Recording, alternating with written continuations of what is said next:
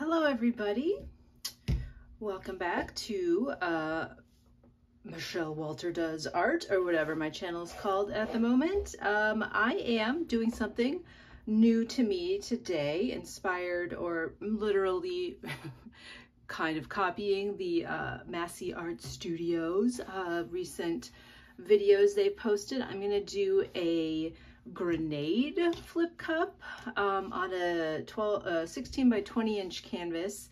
Grenade, I'll just show you before I layer the paints, but it is kind of like a flip cup. Basically, it is a flip cup with a little extra thing to it. And here's the paints. I haven't mixed them up yet. It's kind of a wacky arrangement of colors. So I'm going to do Arteza Pearl Lilac. Holbein Mauve is a kind of a heavy body color that I really love. A new color I just bought at Michael's is Liquitex Prism Violet, Liquitex Cadmium Yellow Light Hue. I hope I don't make yellow and then hate it and have so much of it like I did recently. And Pebeo Studios Iridescent Green Blue and Liquitex Ultramarine Blue. I have a little bit of copper left over. This is golden iridescent copper fine for my kind of metallic. So I'll have two iridescent or pearls and a metallic, and then white to start. So this is a lot of colors. I calculated on Olga Solby's website for this type of canvas, you need at least 14.2 ounces of paint. So I need to round up a little bit to make sure I have enough to cover the edges and have enough to work with. And so I'm going to do about 3 ounces of each. These are 100 milliliter, my 100 milliliter cups, so that's about 4 ounces. So I'm going to do them 3/4 full, and then I will layer my paints and flip it, and we'll see. I'm going to go make my paints now. Be right back. Okay, I'm back. I've got all my paints mixed up. I didn't bother to let them sit very long, so they're gonna have bubbles, but I will live with that. So I've got my canvas here. I don't really ever show this, but on a bigger canvas, I make sure it's level.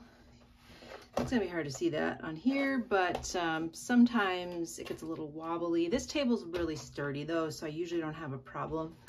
If my paint falls off my canvas while it's drying, it's because I put it on my drying rack, which I can't really get perfectly flat. So this is the grenade that I'm doing. So it's basically a flip cup in, but you put like a tack in. So there's a hole there. And once I flip it over, I'll take the pin out, and then the kind of suction will release and it will push the paint out, and then the cup will kind of pop up and float around. And then the other thing that Jeremy from the Massey Boys does is, I haven't done before, they call it lipping. You like swipe the lip through the paint, because sometimes a flip cup just gets really basic, and the paint's kind of, unless you put silicone in to get cells, sometimes one color really dominates and it's not as very exciting. So I think by swirling the paint around, you get a more combination of paints.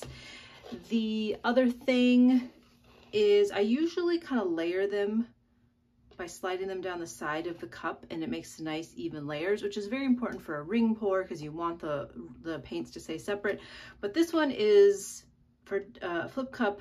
They showed doing a kind of a dirty pour, so to mix the colors more. I don't think I'm going to do it as extreme as them, but this is definitely different than I usually do it. So I've got a lot of cadmium yellow light blue. I'm gonna do lots of layers. So this will kind of just kind of pour it like that.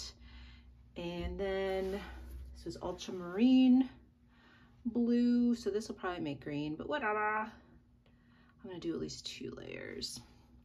Then here's my first metallic, or only metallic, copper, like golden. I changed my purple. I actually switched from the Prism Violet, which was new, I wanted to use it, but it's a little light.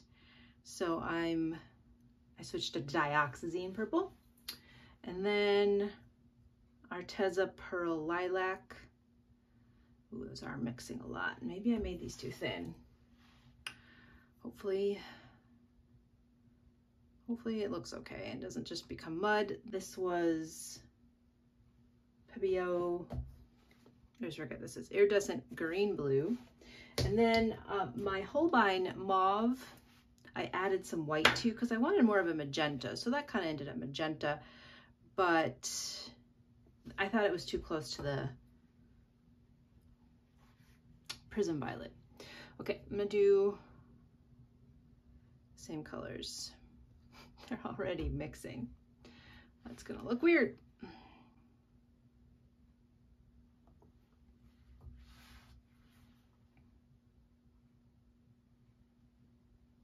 Yeah, I should have been thick like that. Well, you learn your lessons.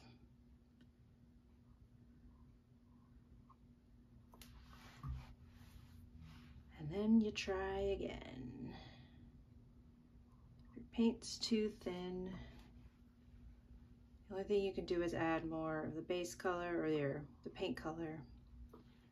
And mauve. So the other thing is doing, what's this called? Yeah, your base paint. Where's my wet water? I was gonna thin this out just a wee bit, I think.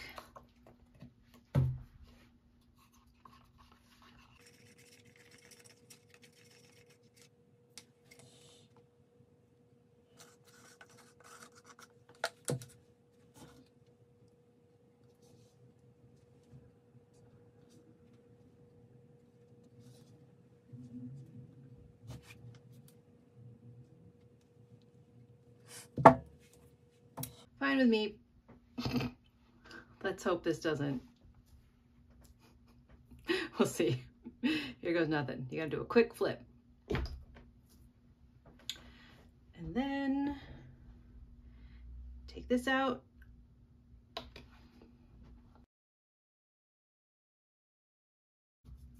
Okay, it didn't flip out or leak out as much as I thought. There is that hole in the top, so now I'm gonna tip it and swirl it. So never done that before. I'm nervous. Oh, there it goes. This is a little bit like a open cup pour, which I've thought about doing another one at some point. That kind of looks cool. Let's hope it stays that way.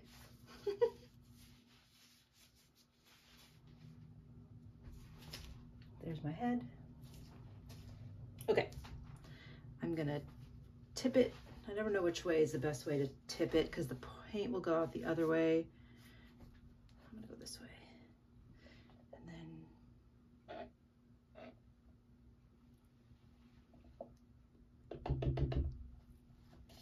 then, see that copper obviously is a very reddish, brassy color. Lots of bubbles. I'll pop those when I'm done. I don't hate it. So let's see. I've been really doing a lot of Dutch pours because I don't say they're easy, but I've done them enough and I have my paints mixed that it's just kind of easy to do one. Just bake your base paint, prep your canvas, throw your paint down, blow it out. And I really like doing the hairdryer stuff. Now, this is different, isn't it? Lots of purple. Well, I do love purple. Can't deny it. That's my favorite color. There's that. It looks like a octopus, like tentacles. So purple and yellow or gold are the colors of the local football team here. Lots of my friends are fans. It's just hard to mix purple and gold. They kind of make a mess. Okay, look at this. I love this that teal or the aquamarine over there, or I guess it's the Pebeo blue-green. So I'm gonna tilt this off the bottom, but try not to lose that. And then come back to this corner that's still dry. Okay, pull it back. This canvas is it's pretty big for my table. And okay. Because I tilted it over white, these are kind of, sometimes they call them cloud pores over here. And there's a lot of white there. Can I get rid of that? I don't love that. Let's see, but sometimes you stretch it too much and you lose the stuff you like. Okay. It's almost like a stone, like granite. That's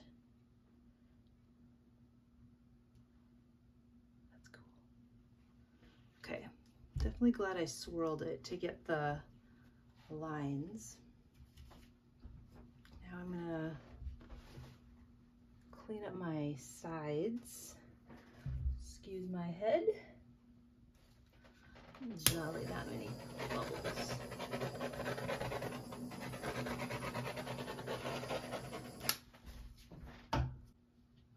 I should have covered the sides better. Didn't make enough white. Got a little left. Well, this could look really cool, assuming it dries looking like this. So, ooh, this is really messy. I like to look inside the cup sometimes.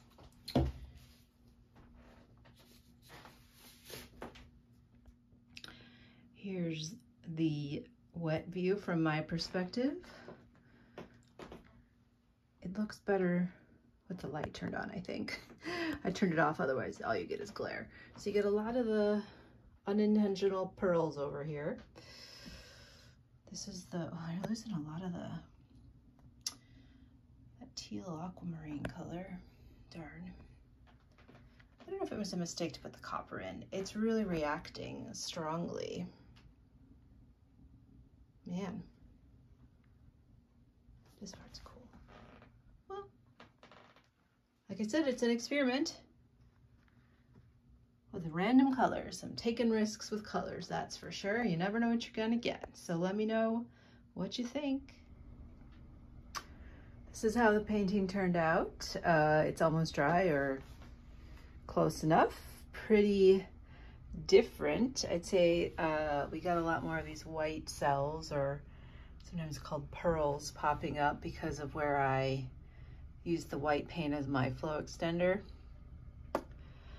Not sure if the paint was too thin or too thick. Maybe too thin to have that happen. It always happens when the colored paint flows on top of the flow extender and then the flow extender pops up through it. So didn't do that quite right because this wasn't the look I was going for. Kind of cool, like it's a little shimmery in the middle. You can see the copper paint. It's got a sheen to it. And then I think this is that iridescent turquoise, or not turquoise, green blue or something like that.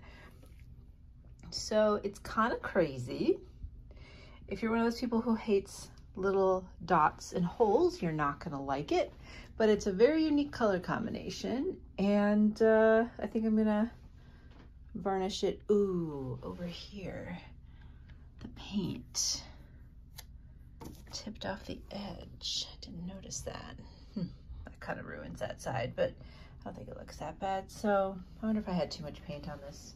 So maybe I'll try the grenade flip cup again someday, learn my lesson, and do a different color scheme. So let me know what you think. There's so many things to look at on here. I love the cells where all different colors.